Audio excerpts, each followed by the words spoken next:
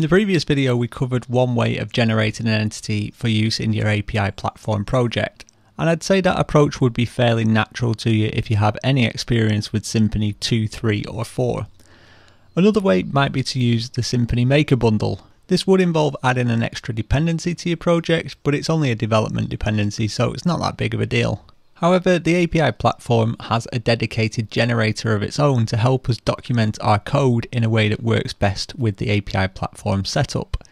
Now, I'd strongly recommend that you check out the documentation for the Schema Generator component, as there's only 3 short sections to read, and here we're only really focusing on the how-to rather than the why. You can find a link in the show notes. So the documentation for the Schema Generator component recommends that we start by browsing schema.org.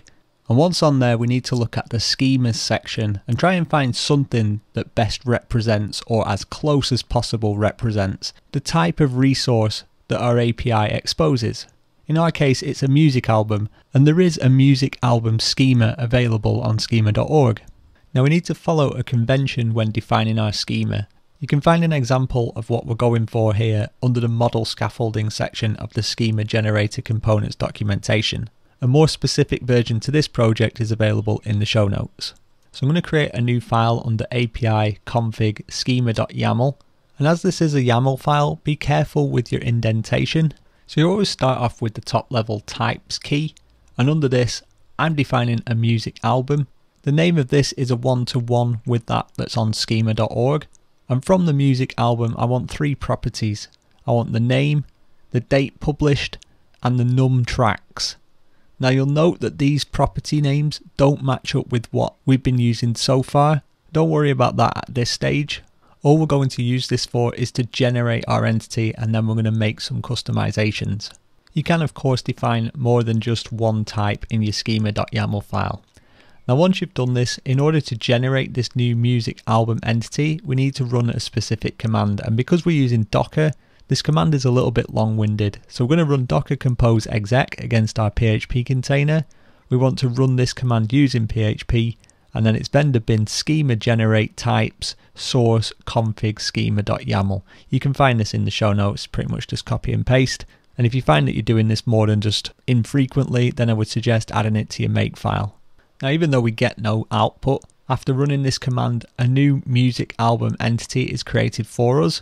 And worth noting, this uses private properties and both getters and setters, which is something that we touched on in the previous video.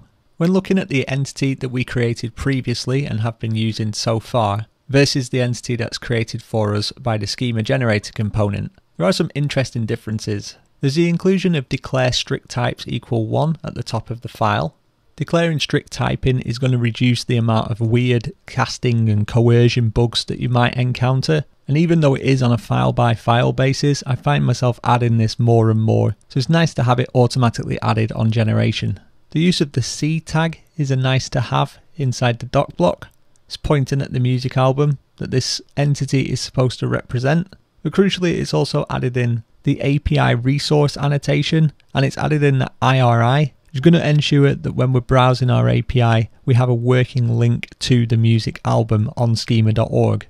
Likewise, each of the properties has been properly annotated with the API property annotation, and again, each property has the correct IRI. It's a nice little time saver, and of course it matches up one-to-one with that we specified in our schema.yaml file. Each of the generated getters and setters has a declared return type, although some of these aren't quite what we want, and there is quite a nice inclusion of the datetime interface. This is another thing I find myself using more and more lately, what with the prevalence of datetime immutable. However, as mentioned, we are going to hit on some problems here for our implementation. The primary of which is that the resource and property names no longer match up with our expectations. Also, as mentioned, some of those getters and setters allow for nulls, which is unwanted, and we're missing an assertion that our album must have at least 1 track. So my favourite approach is somewhat of a hybrid.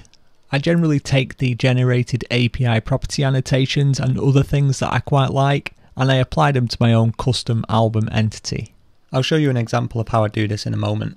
For me and my needs, this is currently the best compromise. Now, however you generate an entity is entirely your decision. The important part is that your entity has the API resource annotation on the class itself. Everything else is just nice to have. Browsing to our API's entry point, we can see that we have the music album and the album resource listed. We've not had to do a doctrine schema update yet, so this may be a little bit confusing, but this is because we've annotated both of our entities with the API resource annotation. Now, also worth noting is that if we try and browse to either of the music album or the album's resource, API platform is going to interpret this as a collection get request. But of course we don't have the database table available for either of these entities, so everything just blows up. At this stage, I am assuming that you have completed or are about to complete the final step from the previous video, whereby we updated our database schema and ensured that we have a new set of routes available for use. Once we've informed Doctrine about our new entities and behind the scenes the relevant tables have been created, we can now send in a GET request for this resource, and even though there's no data in there, we do get back a valid response. Also, because the Schema Generator component helped us generate an entity with all the correct API property annotations defined on our class properties, when we browse the context of a music album, we can see lots of interesting information about it. This is really nice. However, I do want the names of my properties to be in line with what we're expecting in the tests. So what I'm going to do is take some of the information that's been generated for us and copy it across to our original album. And this is what I was saying earlier about my preferred hybrid approach. Now this is kind of tedious to watch because it's just copy paste and you can find the exact entity that I ended up with in the show notes. So I'm just going to fast forward all the way through this. All that remains is a couple of little cleanup steps. The first thing that I'm going to do is remove the schema.yaml file. You may be wondering why I'm going to do that. Well, I actually don't want the resulting music album entity. As we've just seen, I prefer to use my own custom album entity. And if I leave that in the schema.yaml file, then the next time that I run the vendor bin schema generate types command, it's going to go ahead and recreate my music album entity. And I don't want that. Likewise, I'm going to jump into the database and delete the unwanted music albums table. This is a quick side note there. I'm using DataGrip, which is JetBrains' database management tool. It's really quite nice. If you've not seen it, it allows you to work with various different databases, all from one GUI. So for example, Postgres and MySQL from one application. It's pretty useful on a project like this. Of course, you don't need to use it, but it's nice. Okay, so we're halfway along here. I'm going to carry on in the next video.